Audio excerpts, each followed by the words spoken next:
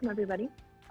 I would like to begin by acknowledging and paying my respect to the traditional custodians of the land where I am in Brisbane, recognizing the country north and south of the Brisbane River as home of both the Turrbal and Yagara people and their elders past, present, and emerging.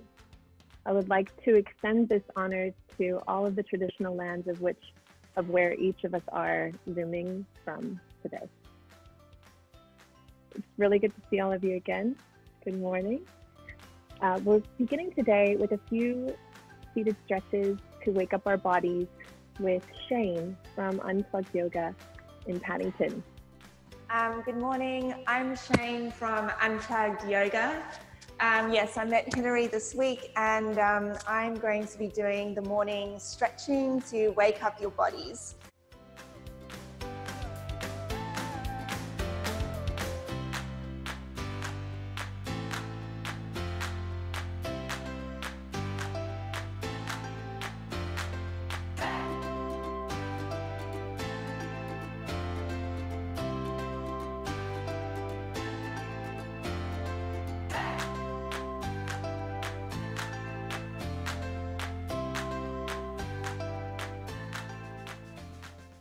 Next, I'd like to introduce Jamie from Wayapa Work.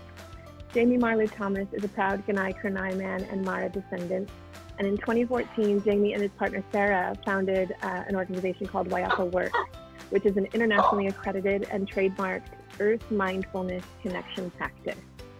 So this practice is based on indigenous wisdom of living in harmony with the environment. And Wayapa combines ancient Earth mindfulness with movement meditation, storytelling, and sustainability to create earth, mind, body, spirit well-being. Jamie's passionate about helping people tap into their ancestral knowledge to create purpose, belonging, and intergenerational well-being for a healthier, more connected planet. Everyone, please, well, we can't hear you clapping, but maybe do some snaps towards the screen to give Jamie a warm welcome. Thank you, Jamie. Firstly, I'd like to say ngatamanga tukmalu kwatanganai. Kiri warang chapilon ledia mereng, manganuchung waraborang alamin, manganuchung waraborang mereng, manganuchung waraborang mara, manganuchung mereng. I just want to honor the ancestors of the land in which I'm presenting today on the ancestral lands of the Wadawurrung people, my great-great-grandfather, my great-great-grandfather's people, and extend that acknowledgement to the traditional and original custodians of the peoples that you're sitting on, but also the land that sustains you and your families. And also honor each and every one of you, your families, your ancestors, and the ancestral lands in which your people came from to be where you are today. Thanks for the invitation, Hilary and Mahdi. I'm going to start by doing I always do a energetic healing, a smudging ceremony, where I've got a little honor bowl here, and it's about connecting into our ancient ways. A lot of business was done and conversations were done around the fire, and it's about honoring all of our ancient ways of conversating and sharing narratives. So it's just a small little honor bowl that I wanted to start the session with. So as Hilary explained, we created Wayapa Work. That means to connect to the earth, to help people reconnect to Mother Earth, to have that purpose of looking after Mother Earth. So we share it from 3 platforms: acknowledging the environment, we share it from acknowledging our own personal experiences, but we also share it from our own cultural stories and narratives from where we come from and descend from. All of our ancestors at some point in time lived in reverence with nature. If you think about whether you're from England or whether you're from South Africa, or Africa, sorry, or Americas, all ancient peoples had that understanding and awareness of the seasons and cycles. And when you're tuned into that, when you're tapped into those seasons and cycles, you become more aware of what's sustaining us. So the oxygen that we breathe, the food and the water that we consume. So it's about that interconnectivity of us as humans respecting and responding to the earth rhythms and cycles. There is a movement practice that's associated with Wayapa. There was a few movements then in that yoga session that are very much like some of the movements that we do. The rolling of the shoulders, we do that for the kangaroo. The centering, we do that for mountains and landscape. But we'll just do a narrative meditation today. So it's been a really amazing journey sharing Wayapa. Sarah went through all the hard work of having it internationally accredited with the International Institute of Complementary Therapists. So it allowed us to get obviously insurance and have a modality that's up there that complements other modalities like yoga, tai chi, qigong, but at the time of certification, it was the first only known Indigenous wellbeing practice from Australia. So I don't know if that's still the same, but that was quite amazing. And we have now, Dr. Mahdi is one of our WIAPA practitioners, but we have practitioners, both Indigenous and non-Indigenous people, sharing WIAPA. And we've got over 100 people who have been through, about 120 people who have been through the certification process to become WIAPA instructors, or what we call WIAPA workers, because you've got to do the work. So WIAPA is about that, you know, mind, body, spirit, but the most important thing to have a healthy mind, body, spirit, you have to actually have a healthy earth and a healthy environment to create that healthy mind, body, and spirit. So in WIAPA, we say wellness is about earth, mind, body, spirit, connectivity for wellness. As Hilary stated, it's not just about our own wellness, it's about the wellness of generations to come after us. So it's about acknowledging and honouring that we have to look after this space for generations to come. So if we were to stand here with all of our ancestors behind us, over 200,000 years worth of ancestors, they looked after the environment for hundreds of thousands of years so that the next generation could benefit from that good food, from the clean air, and from that knowledge and understanding that that's what sustains us as humans. And so it's about the ongoing existence of humanity. So what we're going to do today is I'm going to share with you a short narrative meditation. And so I just want you to get comfortable, similar to what you did before, and I want you to close your eyes. Now, you can do this in a few ways with the narrative meditation. You can either go to your special place and connect into the 14 elements there. But what I'm going to ask you to do today is come on a quick little journey with me to a place that's very dear to me. It's my birthplace. It's a place up on far east Gippsland of Victoria. And I'm going to share that with you. So if you can just close your eyes, I'm just going to take you through the 14 elements of connectivity there.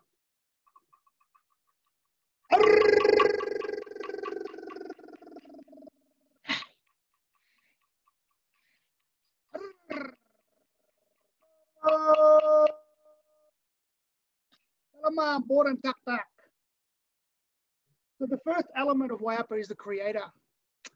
Across the world, all Indigenous peoples, all peoples have the concept of creator or creation. Where I am born, where I am from, Dalaman was the creator of the landscape. His ancestral children, Borden and Tuck, the pelican and the musk-duck, came to the landscape that he created in the bark canoe. They became the great ancestral parents of Orgonai people, the people in which I descend from. The second element of WIAPA that I want to reverence is the sun. The sun is an amazing planet. It provides the heat, the warmth, the photosynthesis. But when I want you to connect into that, I want you to visualize sitting by a beach on a big rock, and there's miles and miles of just yellow sand and crystal blue waters. Up in the mountains, not far, is the snowy mountains. So it's just a vast array of greenness. I want you to imagine the sun rising in the east and rolling across the sky. I want you to connect into that sun's energy, that vitamin D that makes you well. I want you to connect into the seasons and cycles of the sun. We're coming into the winter solstice, so the sun will be very low in the sky at this point. As it cycles throughout the 364 days of the year that create that calendar, it's about the solstices and the equinoxes. The third element of WIAPA is the moon. So as you're sitting on that rock looking out over the ocean, I want you to visualize a full moon coming up in the east. Now that full moon cycles all the way through from that new moon to the waxing moon to the full moon, where it affects the tides on the planet, but also affects the water in our body. So understanding that being in tune with those moon cycles is a way of keeping yourself aware about your own needs, about when to rest, about when to be energized, about to be aware that the moon is affecting us physiologically and psychologically. The fourth element of the moon is that landscape. So that landscape that's all around us. I want you to smell that salty air, feel that sun. I want you to look out over the ocean, and I want you to see a whale moving from east to west as it moves towards the western part of Victoria to have those babies. I want you to look into the landscape, see the animals. What can you see? Is there a wombat, a wallaby, a kangaroo? I want you to look into the sky. One of the totems for my people is the white-breasted sea eagle. I want you to visualize seeing that eagle flying. But that mountains off into the distance, that ocean, that rock, that tree, we are all interconnected. I want you to look into the sky and see a lightning storm coming, a big storm coming in. from the west. As it moves, watch the intensity of the storm. Watch the lightning intensify from the sheet lightning to inner cloud lightning. From the cloud to cloud lightning, the chain lightning that crisscrosses over. That chain lightning creates nitrate from the nitrogen in the air to fertilize the plants. And then the bolt lightning that hits from the cloud to the ground, that charges the minerals, that lights those fires. For billions of years, Mother Earth has a necessity of having fire regenerate her skin. Our ancestors understood that. They not only created fire for themselves, but they actually fire stick farmed. They used that fire to cleanse the landscape, to replenish the grasses for the animals and the parrots. I want you to visualize that lightning hitting the ground, starting the fire. Now, there's going to be a rain come in from the west. See them clouds rolling in now, the lightning's gone, and there's going to be a gentle rain. Now, we're going to be there in summertime, so it's going to be a warm rain. Now, warm rain is going to hit your skin. And when the rain hits the rocks, it emits a beautiful, amazing, minerally smell. So visualize the rain coming from the west. But rain comes from all different directions to give us different seasons and different cycles. As the rain clears, it's being cleared by the wind. I want you to tap into the wind element, the element of 7. Tap into that wind blowing those rain clouds away to bring out the sun again. Feel that wind on your skin. Feel it dry all the droplets of rain off your skin. Have gratitude for that rain and that wind. I want you to focus on that wind picking up all the nutrients on the ground after that fire, all those seeds, and blowing it across the landscape and depositing those seeds into the ground. That fire and that sun and that wind and that rain have all contributed to the 8th element, which is the tree. I want you to visualize a tree growing out of that soil, that nutrient-rich soil, full of nitrate from the lightning. And it's going to be a Banksia tree with a big Banksia cone. I want you to visualize it growing from a small seed under the ground, pushing up through the soil and reaching as a time lapses from a tiny seed into a huge, majestic Banksia with all those seed cones on it that require fire for regeneration. I want you to visualize in that tree the 9th element, a sea eagle's nest. And in that nest, there's eggs. And one of those eggs, I want you to visualize it opening. I want you to become that sea eagle as you fly up high into the sky. As you fly high up and look down over your landscape, you can see the vastness of the ocean to your left, the vastness of the forests and mountains to the right. And I want you to fly along that sand that joins the mountains and the ocean. I want you to fly out into the ocean and see a pod of dolphins as a seagull. I want you to fly back across into the mountains and see all the animals. Then I want you to come down and land onto the ground, where the next element of Wayapa is the land element. I want you to become a kangaroo, hopping. Now, if you want to know about true well-being, watch an animal. They know when to rest. They know when to work for their food. They know how to take care of their family. I want you to be hopping across the landscape and stopping, having a scratch to your left, having a scratch to your right. I want you to reach down, hop along, and then reach down and take a drink out of a creek. As you're taking a drink out of a creek, we're going to go into the 11th element, which is the eel, or the water element. So it could be a fish, it could be a whale. It's about honoring all things in the water. In this case, up in my country, the short-finned eel travels from the freshwater out into the oceans, up to the east coast of Australia to have their babies. Similar to other animals, they migrate, have their babies, and pass. Those baby animals with that cellular memory that is embedded into their skin, into themselves, know exactly where to go. So they swim all the way back down the oceans and back up those ancestral dreaming paths of where their parents came from. The next element I want you to connect to is the element of the hunter, the masculine. So my ancestors for thousands of years hunted that landscape. They hunted the ducks in the air. They hunted the animals on the ground, and they hunted the food in the water. So honoring the fresh water, the land, and the air that my ancestors hunted. The 13th element of Wayapa is honoring the gatherer, honoring the role and the balance of masculine and feminine it takes to create a healthy environment. In that ancient way, the gatherer would go out and collect the yams and the murnong, so visualizing them digging up and tilling the soil, bringing that food back So the knowledge, the ancestral knowledge of the seasons and cycles of our ancestors was so important for survival, but also important to thrive. The final element of Wayapa is the element of the child. And Wayapa is built in the beginning from the creator through the 14th element of the child who becomes the creator. It creates the environment for the next generation. So we, as the children of the land, are the creators of what's to come in the future. The masculine and the feminine, the hunter and the gatherer, has to teach that knowledge to those children about earth connection, about responsibility, and about purpose of taking care of the environment. So not only the knowledge of the seasons and the cycles are passed on to the children, but the stories that go with that.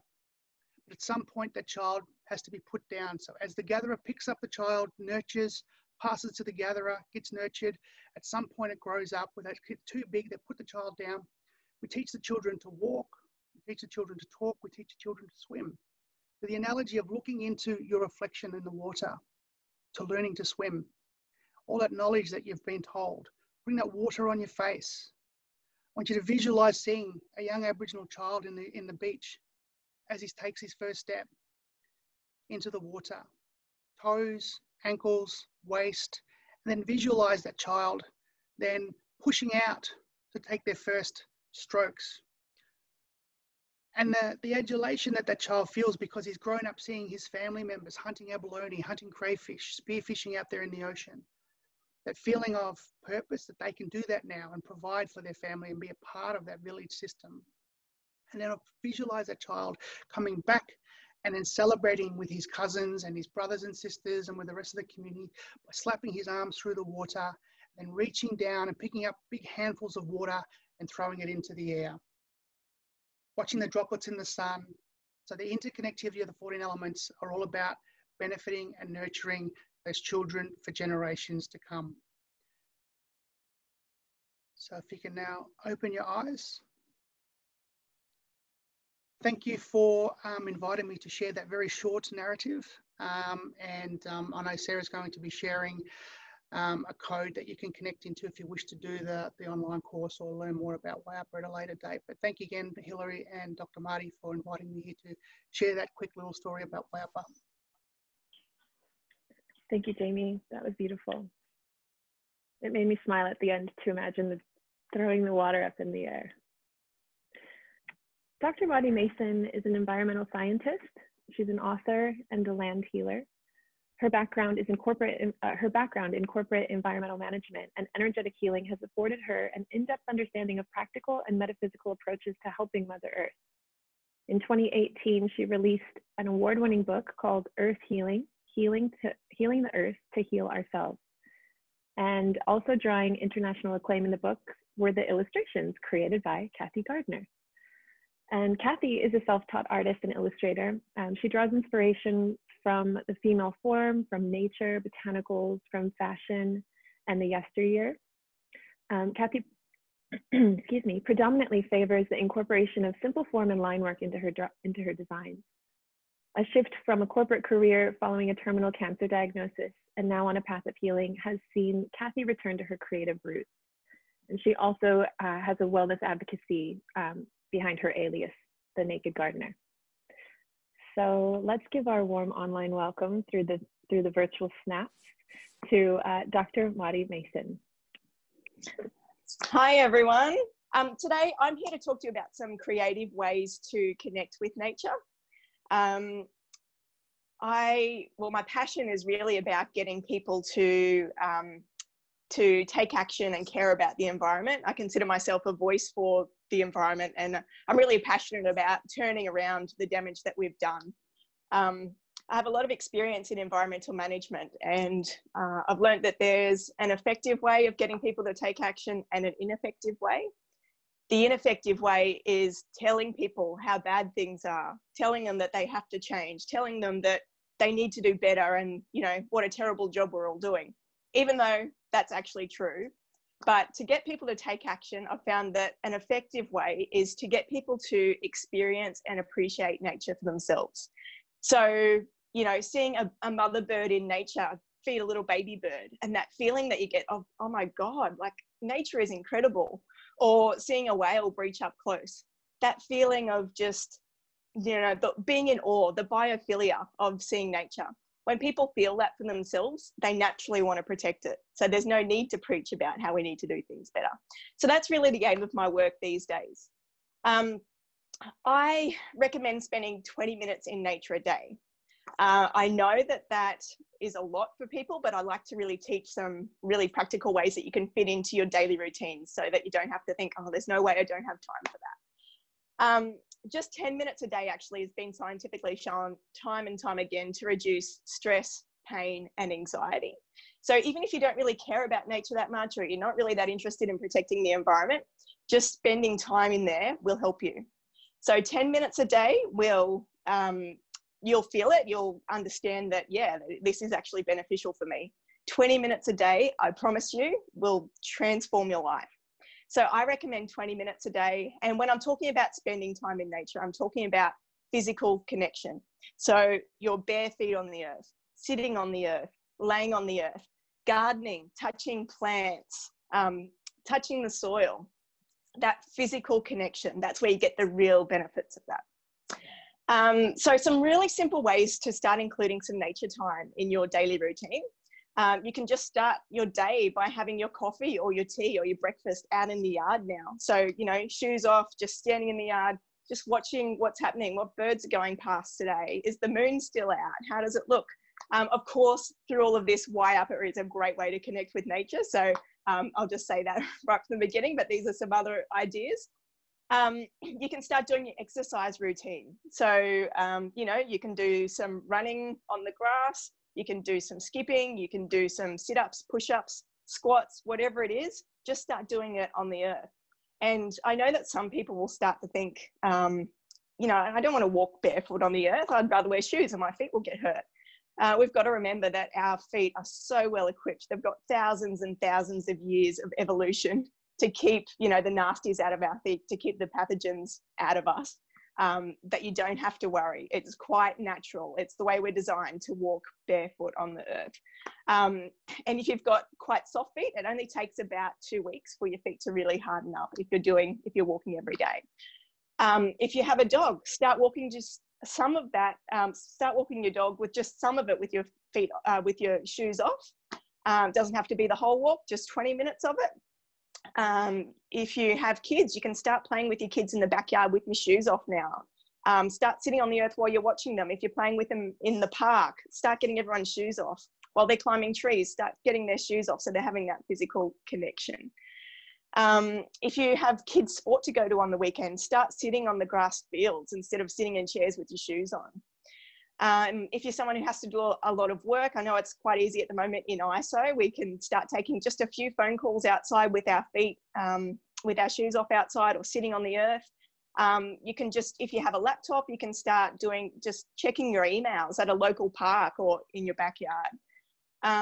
If you are someone who's in the city who has to spend a lot of time in the office, a great way to get your nature time is to go to the botanical gardens at lunchtime instead of sitting in a busy food court that's just going to, you know, do your head in because it's so noisy and so many senses going at once. You can, you know, at nighttime you can still use nature. You can stargaze for 20 minutes, just stand outside and look at the stars. You could also have a fire in your backyard and sit around it. There's so many things that we can do to get that nature time that we can just fit into our daily routines already. It doesn't have to be this big thing where we have to go hiking somewhere and go for a long drive, or we live too far away from the beach so we can't do it. Of course, I encourage doing those things too, but there's so many easy ways to include it in our daily routines. Of course, gardening is another great one. Even if you just do it on weekends, just make it routine to do your weeding on weekends. So there's some really simple ways to just get your nature time every single day. The other thing I wanted to talk about, another creative way to connect with nature, is to start being part of nature.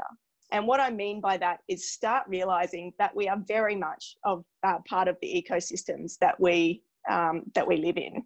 And I really want people to start to become active players in the ecosystem. So we already are active players. Every single thing that we do has an impact on the environment, although usually at the moment it's just negative impacts. So polluting our waterways or damaging the environment for all the materials we use in our daily lives.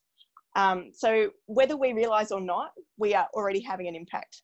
What I'm trying to get people to understand is that it's so easy to have a positive impact, a conscious impact, and we can do that from our own homes. So some simple ways of doing that, for example, are creating a habitat-friendly backyard. So, you know, you can have lots of different types of places for the little creatures to live in. So you can have some leaf litter somewhere, a water area somewhere, as many different tree and plant species as you can to appeal to as many different species. You can start having habitat boxes in your backyard. They're so easy to install, they're cheap, or you can create them yourselves. Put up a bee hotel, leave water out for birds, have a fence that wildlife can actually traverse instead of having, you know, instead of having them come into our yards and getting eaten by dogs because they can't climb up the fences. You can start composting. So instead of your food waste going to landfill, start using that food and using the nutrients and to give back to the earth, to feed the plants, and whatever other creatures can benefit from it. Plant native species, because that is what is the natural food of all the native animals that live in the area, so that'll invite them back. Invite plant species that encourage bugs. And I know that a lot of people probably don't like this idea, but you've got to understand that bugs are actually the basic food source or the foundation for so many bigger creatures. So that'll attract more birds to your house, and other creatures as well. You can gift a space of your own yard back to nature. So, you know, like just even if it's a metre by metre somewhere, just instead of using chemicals there now, just allow it to do whatever it wants to do. Let whatever wants to live there, and just watch it flourish. And of course, there's things you can do. I'm talking about backyards. So that's, you know, generally for people who have a bit of space in the backyard. If you live in a unit or something, you know, you could adopt a little area at a local park or a local wildlife area, local nature reserve, where you support it a little bit, and where you can do some of those things for that little area. Or of course you can do some gardening or just have lots of plants in your own place. You can still compost and put it in have a little, you know, worm farm on your back deck. And you can still put those nutrients into the earth somewhere near where you live. So it's not just for people who have yards. And once you start supporting nature like this, once you start to be this active player, you just need to sit back and watch it flourish and fall in love. Fall in love with the creatures that come to your place. Fall in love with how incredible nature is, and empower yourself. Feel empowered that you've created this and how easy it was. How easy everybody could be doing this stuff, and what a different world we would have if we all supported our local wildlife and supported our local ecosystems. So that is some creative ways to connect with nature. I'm just about to pass over to Kathy now. Kathy illustrated my book, Earth Healing. And I just wanted to go through the process quickly of why I selected Kath, because this is a creative group, so people might be interested in that. I met Kath through a business group that we did. It was sort of a heart-centered business group, business course. And we were meeting up every week and talking about our dreams and our ideas. And I got to know that Kathy already had an eco background. She was very interested in helping the environment. And she was also living, you know, an eco-friendly lifestyle. So I also learned very quickly that Kath just has this incredible energy. She is just the most divine human being. And I wanted someone who would bring a really beautiful energy to my project, because it was my heart and soul, still is. And I wanted someone who would support that and not just, you know, add to the product. I wanted someone to put their love into it that was going to make it next level, who would, other people would be able to feel that when they look at the book, that the love has come from two different people. And so Kath really did that. The other thing is that we knew that we would work well together. We're both honest people. We're both kind and respectful people. So I knew that we would be able to have a great working relationship, which we did, no problems at all. She absolutely understood all the concepts. So I knew that the illustrations that she did would help some people to understand what I was trying to say, but in case I wasn't really explaining myself very well. So her illustrations sort of put more understanding for people in there. And the other thing was, of course, she could actually illustrate. And I think maybe we'll send out some of Kath's illustrations with the email that follows up this presentation today, so you can see how incredible her work is. Yeah, so that's about it from me. So I will hand over to Kath now. Oh, thanks so much, Mahdi. That's, you know, I think you almost brought a tear to my eye there. It was, you're so beautiful, and it's so funny how you talk about connecting, you know, with the earth by running around with, you know, no shoes on and stuff like that. I think one of the huge complaints I get from my acupuncturist every time I go and see her is how much I've got grubby feet. So I'm just saying that I'm pretty grounded and connected to earth at the moment. So I just wanted to quickly jump in and just talk about how nature inspires my work. And I think it's really quite a simple concept, really. It's basically bringing more joy into my life. When I was younger, I grew up on property. I had horses and, you know, your livestock with chickens and going and collecting eggs and things like that, growing veggies and whatnot. So it really instilled that respect and that love of nature and the bush. I also was always keen on knowing what bird species were in our backyard. So it also made me always want to go and buy reference books and things like that. I think when I first got my first pocket money, the first thing that I did was go out and buy a book on nature photography. So photography has been a huge component of my work. I studied photography when I was at school through TAFE, and I took that with me when I travelled overseas, going through to Europe and Africa and spending time in nature reserves and watching, you know, the African animals that we so love and adore. But not only that, I think what inspires me most is those bits of memories and how nature makes me feel when I'm in the moods that it conveys. I feel calm and connected, and I feel like it's a safe space for me. And in that space, it always makes me feel happy that I'm feeling that connection with the earth. For me, as Hilary mentioned before, I've actually had quite a hectic life with cancer. So since I was 25, I was first diagnosed with cancer. So I've actually spent the last 15 years in and out of the hospital environment. And for anyone who's had that experience themselves, you know, you're constantly poked and you're prodded and, you know, operated and scanned and injected, and it's walking from like one sterile room to another. You feel really disconnected from the environment around you because you're walking around in such a fog and a haze most of the time. So for me, for my healing journey, it was really important that I spent time out in nature, whether I was taking my dog for a walk or just going and sitting and being still in nature. Because when I found that I was outside, I could breathe again. And as Mahdi mentioned, that's the journey with my healing has been about having a mindful and an eco approach to my life, and how I can be a contributor in making this world a better place to live in. So that's basically the background behind what inspires me. I also see nature, Mother Earth, as, you know, the great muse to my work, and for many of the artists who are in our group today. I think for most of you, you know, nature also teaches you how to respect and respect the subject, respect the scene that you're illustrating or using in your work. It's the materials that we use, how we choose to use colour, and the textures in the environment, but also understanding shapes and lines and patterns.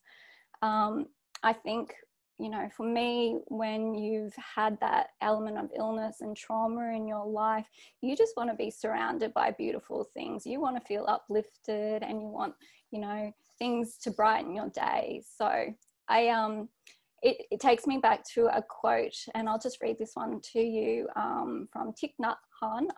I'm not sure if I pronounced that correctly, but it says, keeping your body healthy is an expression of gratitude to the whole cosmos, the trees, the clouds, and everything. And I think that's really the important element for me in my artwork, is having that interconnectivity with, you know, everything around me.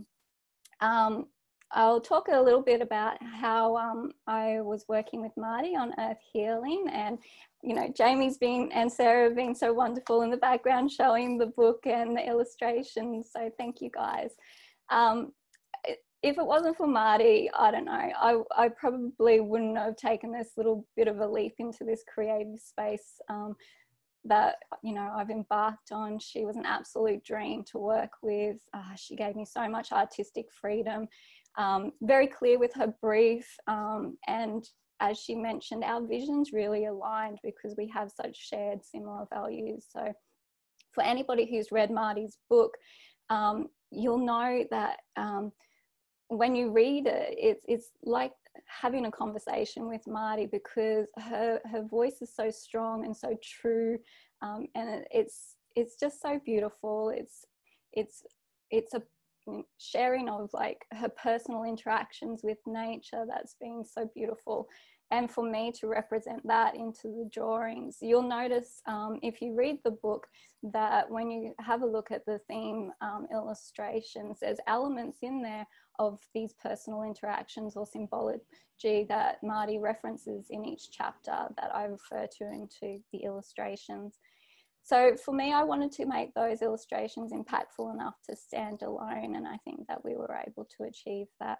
But importantly, when I was creating these drawings, I also wanted to be in that mindset with Mahdi, and most of the drawings I actually did, I took outside. I was listening to meditations, particularly a meditation that Mahdi has on her website. So it got me into the headspace of creating what she wanted for her book. I'll wrap it up with just some elements of how I think, you know, we can bring nature into your work. And I think that's probably a good point. If you want to share yourself in the chat of how you think you also like to bring nature into your work.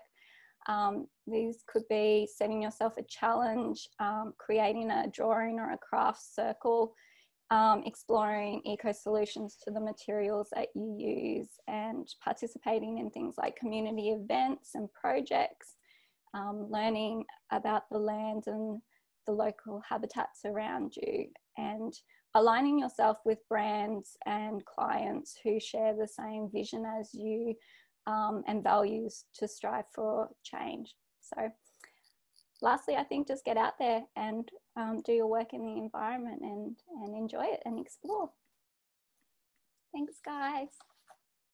With the internet and our phones attached to us all the time, and how connected we seem to feel to each other through that technology, how do you think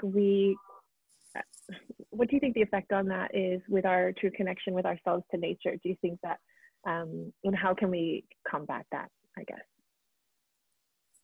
You go first, Mahdi. Okay. You know, I think, yes, everybody's so addicted to their phones, and we just rely on them, and as a society, there's no real escaping them. You've just got to be conscious to put them down, and just, you know, look outside of them instead of what's in front of you in electronic stuff, because the stuff that's out there is the really fulfilling stuff. And also, you know, taking that time away from them is what's going to make you a happier person, and then want to connect with other people more as well. So I think that they're here. There's no point fighting them. I think we just got to be conscious of how much we spend time with them, and then also just make that conscious effort, or understand how necessary the nature time is. Yeah, and I concur with that. Totally reiterate everything that you said, Mahdi. You know, one of the things that I found amazing was that the inventor of the iProducts, the iPhones, He wouldn't allow his children to have any technology in the house. His house was out in the beautiful Californian what do they call it? The redwoods. Yeah, it's quite the irony of that.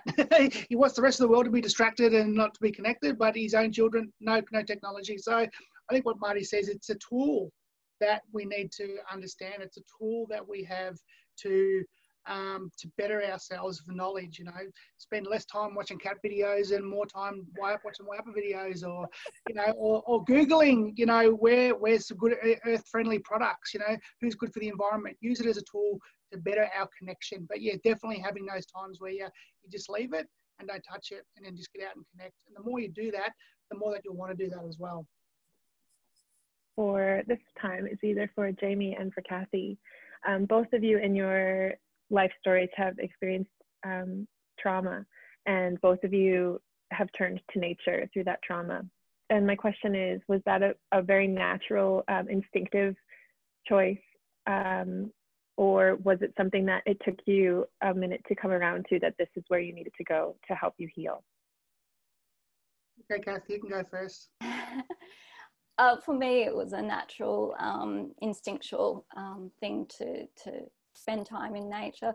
But I also think, you know, as I mentioned before, you've got so much going on in your mind, and there's so much questions and things that you ask of the world. And one of the beautiful things with being out in nature is she just listens, and she's not judging, and she's there just to make you feel like you're embraced by her, you know, the greater things. You're a small element in the whole scheme of things, but you always feel like nurtured in her embrace. So yeah, that's a big thing for me. Nature has always been a healing thing, not only from that, but also when you look at it from a medical point of view, much of our medicine comes from nature.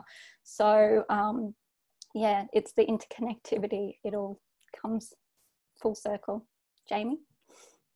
I had a very traumatic childhood where there was a lot of family violence, and nature was my refuge. And I think what Kathy said was so true. When I needed to escape, I would literally run out the door and run out the backyard. And I was lucky to live way up in Forest Gippsland with these beautiful rainforests and rivers, and I would disimmerse myself in the environment. And that environment held me, and it soothed me. And, you know, that connectivity I had to that country, it would literally just embrace me, and sit there watching the lyrebirds dancing and singing, and watching the wombats, you know, walk through the bush, and the wallabies taking a drink, or the fish in the river. Like, that was, you know, it just took everything away. I used to have long flowing brown hair. I thought I was Mowgli out of the Jungle Book for a couple of hours of the day.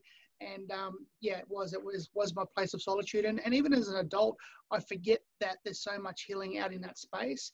And like Mahdi said, whether you create a space in your backyard, whether it's just sit by your plants in your house, you know, we got more plants than Bunnings in our house. But it's about, you know, making sure that you do spend that time out in nature in some way. We've had another question come through from my friend Ting. She says she wants to ask, and she didn't specify to who, so anyone who has the answer here.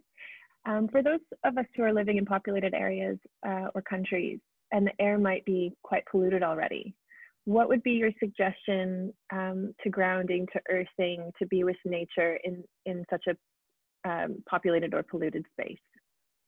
I think that, you know, if you're indoors, like Jamie just said, you know, having indoor plants is fine, but generally, if you're in a place that is highly polluted, the best place you can go is to nature, like a nature reserve, even if the air's polluted, but it's going to be much less polluted in the nature reserves or natural areas, because nature does such a great job at filtering out pollutants. So, so I think, you know, if you're going to be there and you have to go out in that air, go into nature as much as you can for those locations. A couple of things I wanted to say to our community today. Obviously, since the last time that we met, a lot of important things are happening in the world, specifically with the Black Lives Matter movement. And I've been doing a lot of personal reflection for myself and in my own life, as well as on behalf of Creative Mornings. A few other things have happened in the last couple of weeks. I've heard from some of you through our social media channels. Some of you have reached out to me directly, which has been wonderful. Thank you. And I've also heard from Tantea again. Tantea was our speaker last month. And the general feeling that all of us are feeling is that we as a chapter can do better. We can do better to use our platform to promote diversity, to get all voices up and speaking. And so I just wanted to say that we agree, and that's true, and we should do better, and we can do better, and we will be doing better. I read what Creative Mornings headquarters has to say. They put a letter out to all of our community around the world, and I think they said it really well. And they said it. They said, we realize that saying everyone is welcome in our manifesto is not the same as intentionally designing an inclusive space that's welcoming for all people. So, you know, this has really made me reflect on other areas as well, that our chapter can be more inclusive for all of us. So I believe that if we want different results or some new results, we should approach in a new way, which is what we'll be doing. Yesterday I met with some of our volunteers, and we've decided that next week, we haven't set a date yet, sometime next week, I think end of week, we'll have a community hour for our chapter. So I invite all of you, and I really encourage all of you that can come to come. And this will be a place where we can talk and listen and hear from you, and really all shape our future of Creative Morning Brisbane together, and continue to be living towards our principle of what Creative Morning stands for, which is everyone is welcome. And I guess that's it from me. Have a beautiful day, everybody. Thank you for coming, and I look forward to continuing to be in community with all of you.